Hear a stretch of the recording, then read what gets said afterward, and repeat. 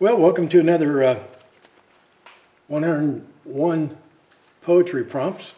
Today we're on prompt number 16. This story takes us all the way back to 1955 when I was a kid. We lived in Mojave, California. And they don't do it much anymore, or as much as they used to. But back then, when you lived in the desert, almost everybody tried to grow a lawn. I don't remember anybody who didn't. I think water was cheaper, and we didn't think about ecology and all that stuff back then. Of course, the Ohio River the Colorado River wasn't drying up either. But this little story is about my parents buying. Our prompt is my parents' house.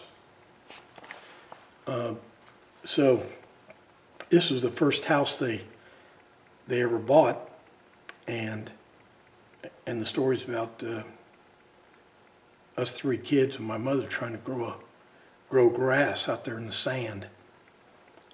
Here we go. On the corner lot on Nadine Street, it was the first house they would own. Dad worked at the Marine Air Station, and he qualified for a loan. And Mom, she took an ironing. At $1 a dozen was the rule. In 1955 in Mojave, California. And me, I was failing again in school. A brand new house on a sandy lot where nothing green would grow. But with the mountains just behind us, sometimes it would snow. In the desert, they've stopped doing it.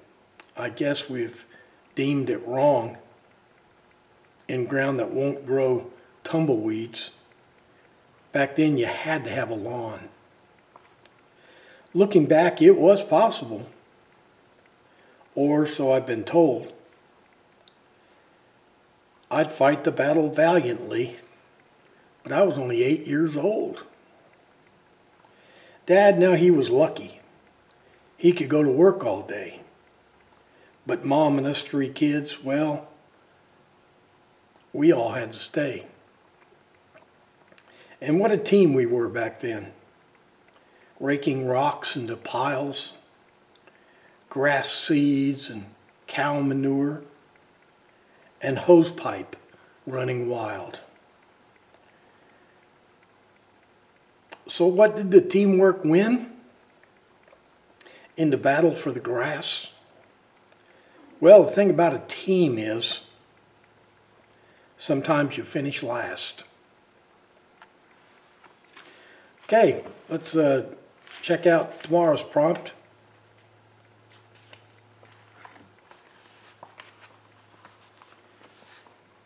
Steamed up mirror. That'll be prompt number 17. Hope to see you then. Thanks for playing along.